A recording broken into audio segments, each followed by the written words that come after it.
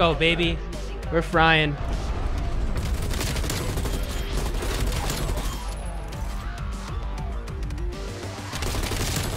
Oh my god, I'm frying. Yo, welcome back to the channel, everyone. And in this video, we're gonna be going over all of the new best settings to use in Black Ops Cold War Season 2. I have made some substantial changes to all of my settings, and I have been absolutely frying in every single lobby. These settings are perfect if you guys are trying to improve your aim, accuracy, KD, and just maybe securing your first nuke here in Season 2. Now, all these settings are going to work no matter if you guys are playing on the PS4, the PS5, the Xbox One, the Xbox Series X, or the PC. Now, with all that being said, the like goal on this video is going to be 600 likes. If we can get 600 likes in under 24 hours, that would be absolutely incredible.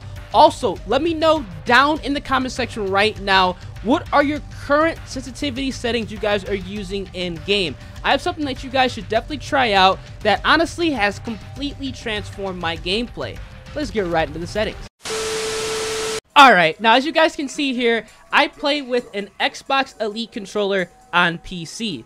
These settings are going to work flawlessly no matter if you guys play on an Xbox Elite, another SCUF-like controller, or maybe even a regular default controller. It does not matter, it all works the same. Now you guys can probably also tell that I run a very low horizontal, vertical, as well as low zoom ADS and high zoom ADS. Now, something I've been kind of working on as a player here in Black Ops Cold War is trying to steadily increase my horizontal as well as my vertical stick sensitivity, as well as increasing my overall aim and accuracy.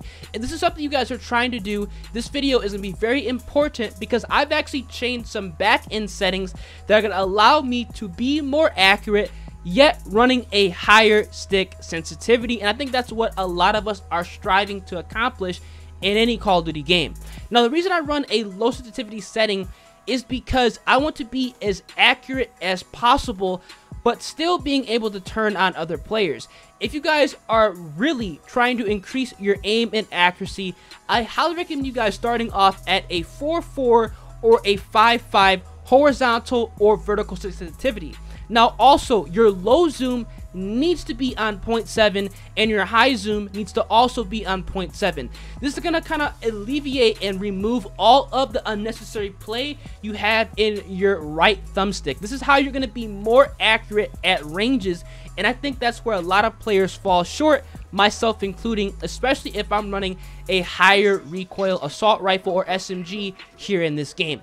Now for the button layout, I run the tactical button layout. There literally is no other button layout you should be running. Tactical is the absolute best button layout to run in Call of Duty. It allows you to get in and out of cover a lot faster because it's going to remap your crouch and prone button to pressing down on your right thumbstick, which is super helpful. You're also going to be able to drop shot a lot easier with this button layout, and that right there alone is why tactical is the best.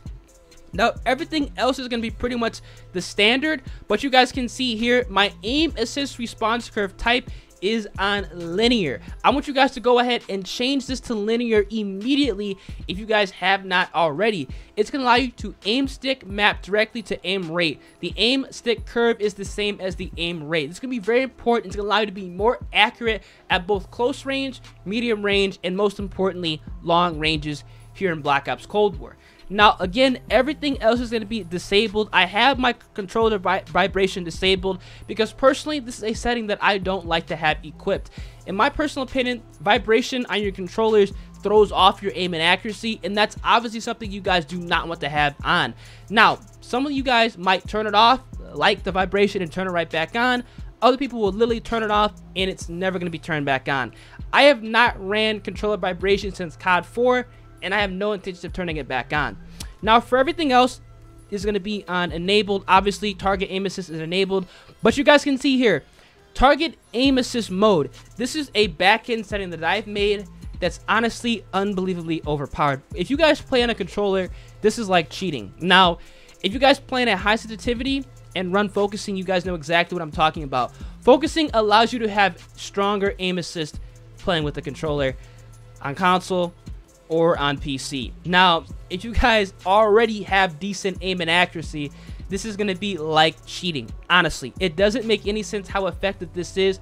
You can lock on a targets no matter where they are, especially at close and medium ranges, and you are not going to miss. This is amazing, and it's allowing me to go ahead and increase my horizontal as well as vertical stick sensitivity steadily as I get more used to it. So definitely go ahead and change your target aim assist mode from either standard to focusing, and you're going to see an immediate change and an immediate boost in your gameplay.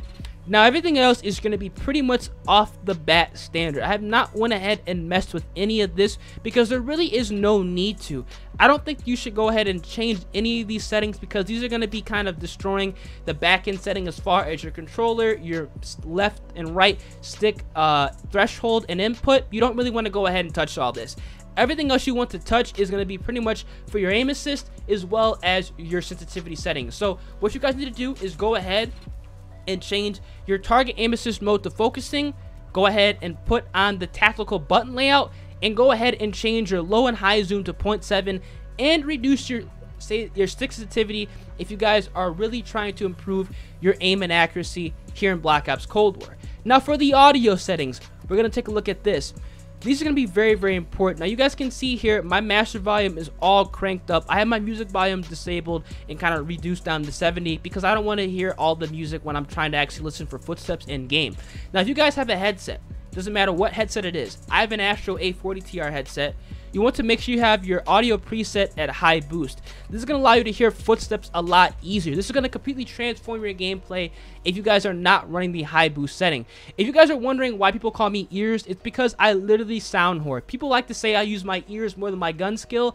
That's because I can hear enemies when they're coming around corners, when they're spawning in, if they're running on wood, metal, it doesn't matter. Especially if you have on the high boost setting, it's going to be unbelievable how much of an advantage you're going to have over everybody else in the lobby. If they do not have on Ninja, they're going to be heard and they're going to get destroyed. So definitely go ahead and put on the high boost audio setting. Everything else is going to be pretty much the same as far as the audio settings go. I've not really went ahead and messed with any of this, and honestly, I don't think you guys should definitely go ahead and do it either. Now, for the graphics setting, you guys can see here, this is going to be kind of dependent on the type of monitor you guys have. I play with a 144 hertz monitor. I have an Asus TUF gaming monitor, which allows me to play at 144 hertz, which I strongly recommend you guys going ahead and upgrading your monitors if possible, because I used to play like on a 64 hertz monitor. Bumping up to 144, it's unbelievable.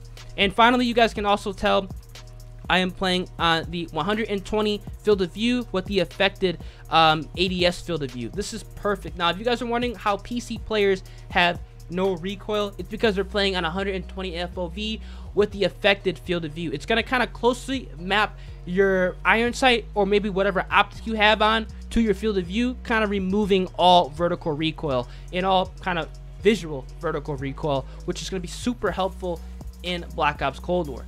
Make sure you guys go ahead and make the settings adjustments if you guys have not already. This is what I have been using since the start of Season 2, and honestly, I have been enjoying the game 10 times more. Everything else is going to be pretty much disabled and kind of standard across the board here for the graphics. These are going to be the absolute best settings to use in Black Ops Cold War Season 2. If this video does help you guys out and you guys end up improving your aim, accuracy, or maybe even dropping your first nuke, make sure you guys absolutely smash the like button on the video, subscribe to the channel, and also turn on those post notifications so you guys are notified immediately when I upload a new video. As always, hope you guys have a great rest of your day, and I'm gonna catch you guys in the next video.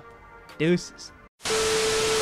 If you guys made it this far into the video, odds are you are a loyal subscriber or you're really enjoying the content, and I cannot thank you guys enough. Now, if you guys were unaware, every single night at 11:45 p.m. Central Time and sometimes at 11 a.m. Central Time when there are updates, I am streaming Black Ops Cold War or Warzone live over on twitch.tv. Now, if you guys want to follow me on Twitch and play Black Ops Cold War or Warzone with me, all you have to do is go to the search bar, type in EarsXBL, and my channel is going to be the first channel displayed. You guys can drop me a follow. Right now, we are closing in on 50,000 followers over on Twitch, which is absolutely incredible. So if you guys, like I said, want to play Black Ops Cold War with me or play Warzone, drop me a follow on Twitch. If you have Twitch Prime and want to drop me a sub, that'd also be greatly appreciated. Make sure you guys tweet me a picture if you guys are subs so I can drop you a follow over on Twitter. And like always, everybody, make sure you guys have a great rest of your day, start to your day, whatever time it may be. And I'm going to catch you guys in the next video. Deuces.